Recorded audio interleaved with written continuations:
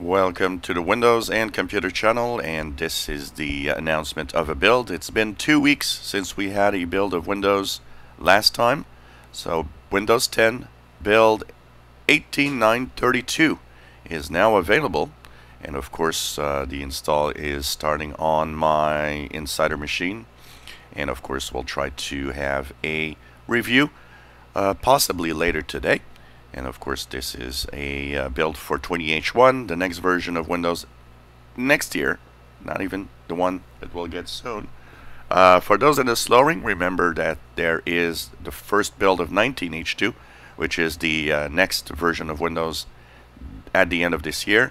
It comes as a cumulative update. You got to be in the slow ring, and it's not a big install, so it's that's the way that it's actually going to be released. As cumulative updates, so which is interesting. So we'll be looking at what is new in here and reviewing build 18932 when I have it installed, and basically it's actually working and tested a little bit. I always like to test before I talk about it because I want to see how it's if it's a solid build, if it's something that doesn't crash or anything.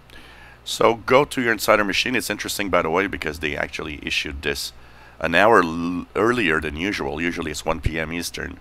Now they actually released it at noon Eastern, which is unusual.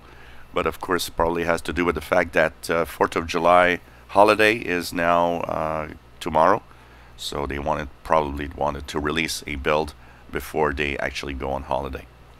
So head on to your fast ring machines and check for Windows updates. You should see build 18932 show up on your computer. If you enjoy our videos, please subscribe, give us thumbs up, and thank you for watching.